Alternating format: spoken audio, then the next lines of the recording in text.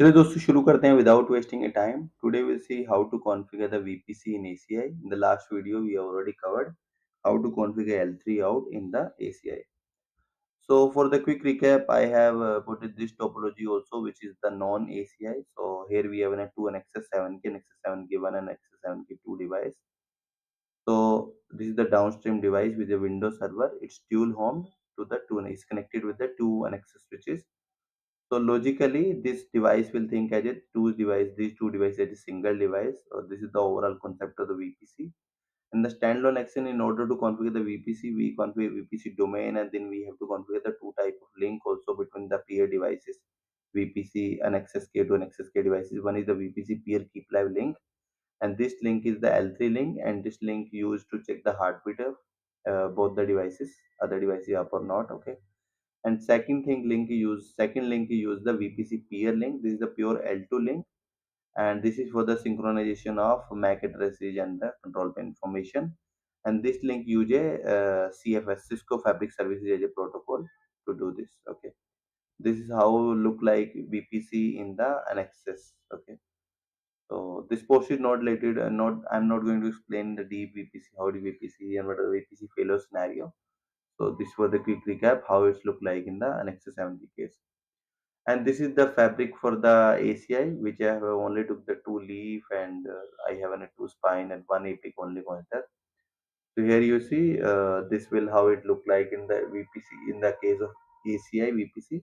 So again, this is the same device. We have a Windows server which is connected with the two devices, two leaf 101 and leaf 102, and it's on dual home. And still this device will think as a both the devices as a single device. So it will see it will connected to only one device, although physically it's connected to the two separate devices. Major difference if we talk about with respect to an Nexus 7K VPC and in case of ACI, it's specific to ACI. There is no peer link between the VPC peer. Instead of fabric itself as a multi-chassis link. Means it means to say that there is no VPC peer link will be there in the ACI. Okay, this whole fabric is acting as a multi-chassis tracking link. So tracking link. And second thing is we were using the for the peer reachability. We here in the case of an XS70 VPC, we're using the Cisco Fabric Service Protocol. Now in the ACA, there is new protocol introduced, that is the ZMQ. So this protocol again use the TCP stack for the transmission. And it's also, as there is no physical link, there is no physical peer link, and this will be physical peer reachability will be handled by the detect the peer reachability will be have to route. Overall, there is no, as we can see that there is no physical connectivity, there is no physical peer link, specific link, dedicated link in the case of ACI. So peer reachability will be handled by the not handled by the physical peer link. Instead, routing trigger are used to detect the peer reachability. So if something happen, so as we know behind the scene in the ISIS to get the reachability in the loopbacks, we use a ISIS is routing protocol. So that ISIS protocol will handle this peer reachability case if something happen with the reachability. So this is our solution document which we are going to use to configure the VPC in the ACI. So I put it the few parameters again, all of the object name I put it. So let me quickly go through that. Just give me 1 second. Okay, here it is. So first we'll go for the VLAN pool. VLAN pool name we have took the infra, and then we proceed with this VLAN range. 100 to 200 VLAN range we use in the case of VPC. And this is the name we will define the physical domain. Then we go proceed for the AEP. This is the AEP name will be used. Okay. And once we're done with the in the fabric access policy with the VLAN pool and range and physical domain infra, then we proceed for the IPG interface policy group. Once we're done with the IPG, in the IPG we'll attach the AEP and we'll also attach the individual policy like CDPO, LLDPO, link level policy. We can do that. And after that, we proceed for the interface profile. Under the interface profile, we will attach the IPG which we have created here. Once we done that, we will proceed for the switch profile. First we get the switch profile. Under the switch profile we will select the leaf, and after that we will attach the IPR which we created here. Once we're done with this fabric access side policy configuration, we move to the tenant. Under the tenant we create the new tenant. Under that tenant we will create the application profile in EPG. Under that EPG, we will attach two things: BD bridge domain and the physical domain which we have created here. Okay, once we done that, in the fabric access policy, also we need to do that VPC domain configuration. We will configure the two node leaf 101 and leaf 102 to be the part of VPC, and logical pair ID will be the 10. So let's jump to the configuration.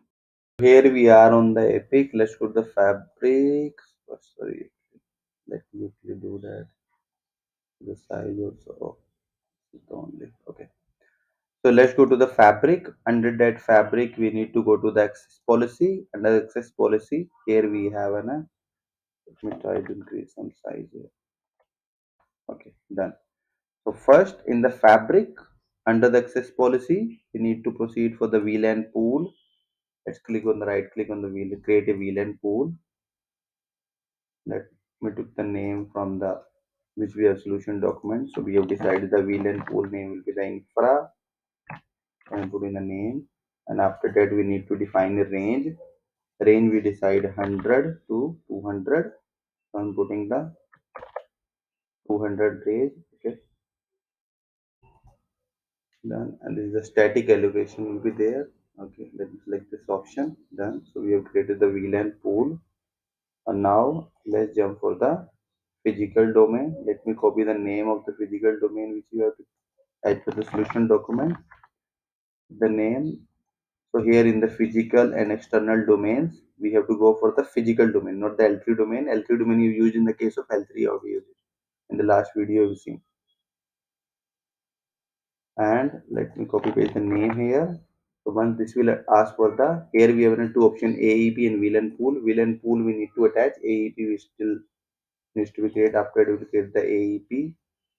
Okay, now let's proceed for the AEP. Under these policies, once you click on the policy under the global, okay, under the policy, global policy, here is the AEP. Let's right click and let me take the name for the AEP also from the solution document as you have seen. Put the name here, and here is asking for the domain, and so we'll attach our domain here. Okay, so this domain we need to attach. Once we done that, okay, we need to next and finish. So we have done, we have created the VLAN pool, then physical domain, then AEP. Once we done that, we will proceed for the interface. Interface under that, leaf interface, leaf under this is policy group. So here we need to create a policy group for the VPC. First video we see how to create the policy group for the leaf access port. In the last video we see how we can use the port channel interface for the L3 out. Now we are going for the third option, is VPC interface. Create a VPC interface policy group. Let me copy paste the name again from the solution document for the IPG interface policy group VPC infra. Okay, here is this is the important, we need to attach a AEP like we did in the case of leaf access port, L3 out every. And if we want to use any of the policy, we can select like for this CDP. I have not created the policy, we can create the individual policy also. I am calling the default policy here. Okay, after that next, finish. So we have done with the IPG. After that we need to proceed for the leaf profile. And let me copy paste the name for the leaf profile, leaf interface profile. This is the leaf interface profile we are calling. Here is asking for the leaf selector. Select a port. So we will decide port 1. Okay. So on both of the leaf 1/101 and 102, we'll use the port ETH 1/1 for the VPC. This will connect with the Windows server. As you have seen the topology, here I'm attaching the IPG which you have just created. Okay, once we're done with this IPG interface profile, we go to the switches. Here switches. Under that, here we have a leaf switch. Here we have a profile. So leaf profile we need to create. Create a leaf profile. Let me again copy, take the name. This is how important the solution document. That's the reason we need. If you create the solution document earlier, so same name we can use. So this can avoid any mistake happening. Correct. Here we have to select the both the names we need to select. Now leave 101 102 as a part of this, and then we need to do the update. Next, finish. Okay, Under this, once we done that profile, this is the leaf profile we just created. We need to just go down here. Under this associate interface lecture profile, here we'll attach the IPR interface profile. We have attached it. Okay. So this we done. Okay. After that, we need to go on the policies. Under the policy here, under switches, we need to go, and here you will find this domain which we need to configure. Let's get the domain first. VPC domain. Let's do the right click. Let me get the name which we have decided, VPG 101 and 102.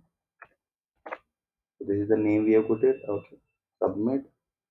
And after that, here we do the virtual port channel default. Here we have to attach the both of the our production group. I'm putting the domain name both in the same thing. ID we have decided we use the 10.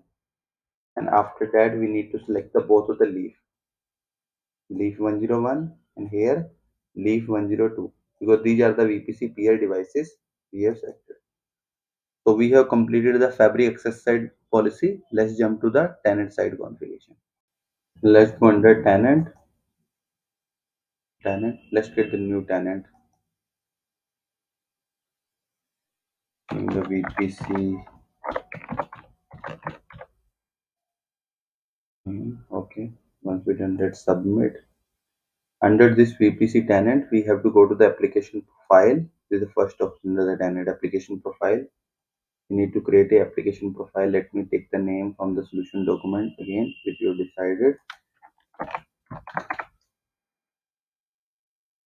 Right click application profile. Here I'm putting the name.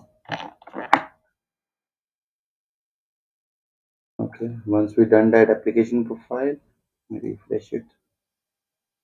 Under that, we need to create the EPG application EPG.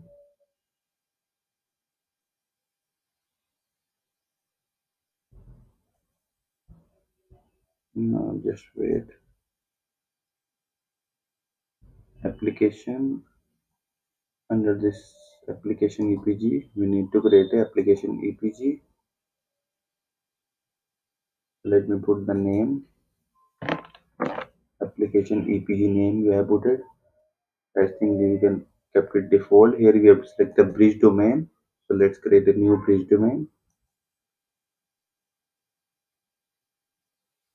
This bridge domain value again from the VLAN range. Let's select PDI 101 as we have selected. Okay. And if you want to put in the VRF, we can say here. We are not using any VRF here. Else we can put the VRF name also. Once we done that, bridge domain, that's it. Finish. So bridge domain we have called. After that is asking for the, that's it. There is one more thing it should ask, actually domain. No problem, we will attach. Okay. So here we have an application EPG. Under that, do the refresh. Here we have an EPG.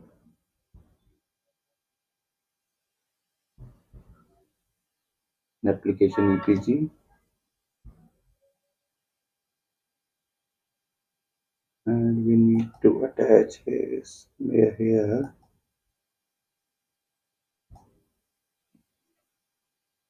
And this should not be here. Policy.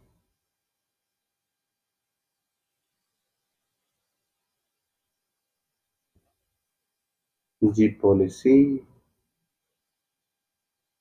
Journal.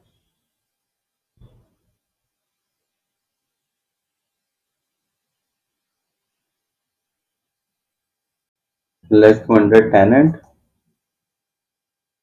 Let's get the new tenant. In the VPC. Okay.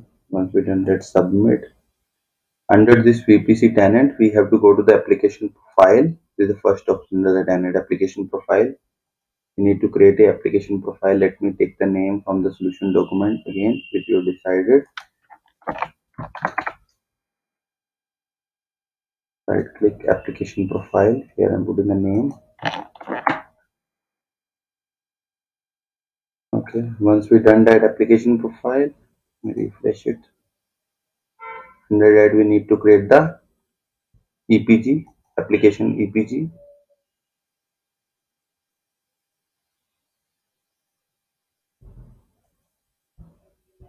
Now just wait. Application, under this application EPG, we need to create a application EPG. Let me put the name, application EPG name we have put it. I think we can kept it default. Here we have to select the bridge domain. So let's create a new bridge domain. This bridge domain value again from the VLAN range. Let's select PDI 101 as you selected. Okay. And if you want to put in the VRF, we can say here we are not using any VRF here. Else we can put the VLAN VRF name also. Once we done that, bridge domain, that's it. Finish. So bridge domain we have called. After that is asking for the, that's it. There is one more thing it should ask, actually domain. No problem, we'll attach. Okay. So here we have an application EPG. Under that, do the refresh. Here we have an EPG.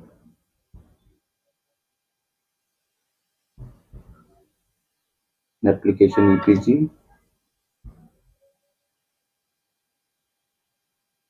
And we need to attach his here.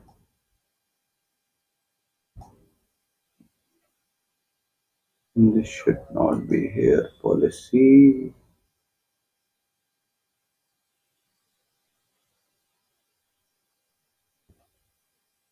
G policy. Journal.